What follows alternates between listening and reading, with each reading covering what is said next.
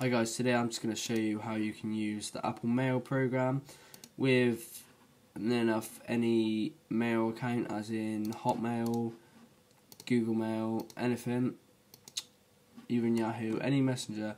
But today I'm just going to show you with Hotmail, but the same steps apply to other services. First off, you want to download this program down here called Mac Free Pops. It's basically a program which lets mail interact with Hotmail and Yahoo accounts and things like that. So download this program. When you download it, it will be like this. Install all the updates and everything. Click start, and it should start running. I've set mine to automatically go down here and disappear, so it's not always in the way. Now you want to go to a mail program. You want to go to mail. Click preferences. Now you want to, on the accounts, you want to click the plus sign to add an account. So my account's already in here. I'm just going to add it again for you lot. Stick your password in and put your email address in which you would like to use. Click continue. In the description, just write whatever you want. Hotmail I will put in. Now incoming server, this is important, you have to put this in right.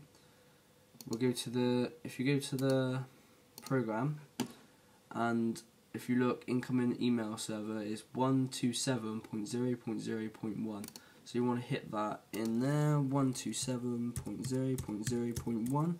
Once that's in, you just go down to username section.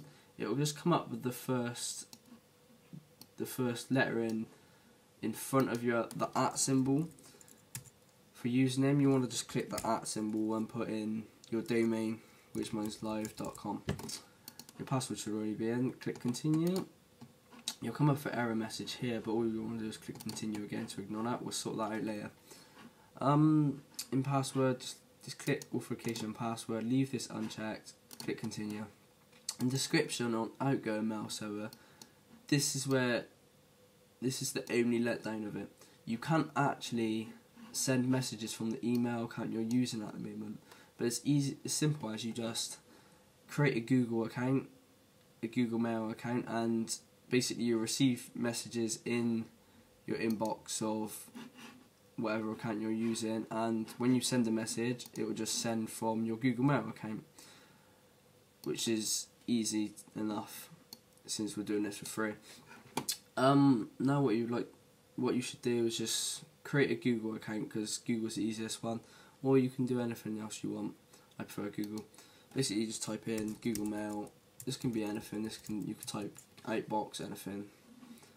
Now on the outgoing mail server, I've got it down here on this site. It's pop.gmail.com. I'll just copy that and stick it in this box. Get rid of that which comes up at the end, so you just want that written in the box. Now if you've made an account with them, which you should have, to use this, you just have to go to use authentication and type in the email address you registered with them.